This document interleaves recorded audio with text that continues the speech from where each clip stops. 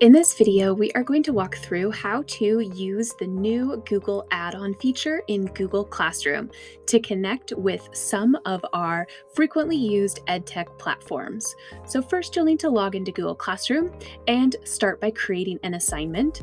And over on the right, you may see a pop-up to use the add-ons to unlock new features. So that will let you know that there's the new add-ons section over in the lower right corner for the attachments for an assignment. So you can click on the Learn More button, which will open up Google's support article for more information on using the add-ons in Google Classroom. So that's available and is always there using the little I button in the upper right.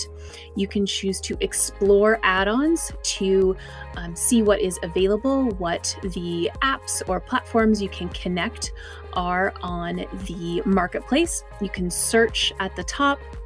Some of the frequently used ones are going to be here along the top, so you can install by clicking on it. And then it will ask you to connect with your Google account. So it will bring up the allow permissions. And then once you've connected your account to and allowed for it to talk to each other, then you can now take advantage of that add-on within the assignment, and you'll be able to embed that platform and into an assignment in Google Classroom. So it's really nice, the add-ons, you are able to fully embed the use of that program into a Google Classroom assignment, so you don't have to leave Google Classroom and your students don't have to leave Google Classroom. So here we're clicking on the three dots to explore more add-ons. This is how you can install new add-ons and uninstall by clicking the three dots in the upper right corner of any of the add-ons that you have already installed, and your list will show here on the right. So now we're popping into our current Google Classroom, and we're going to open up an assignment, and you'll see a preloaded list of add-ons. And some of these are going to automatically be preloaded onto your account from the district.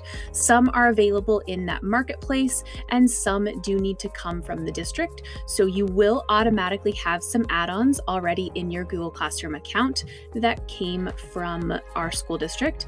You can click on any of them, the little I next to them, to open up the overview so you can see what that add-on does, what you can embed into an assignment in Google Classroom.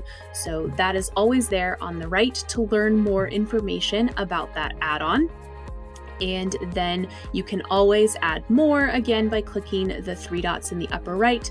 You can uninstall as needed. And then to use these add-ons, all you do is click on them and it will open up a new prompt window, and you can follow those prompts to embed that platform fully into your Google Classroom assignment. Check out our individual tutorials in this playlist on how to use those add-ons.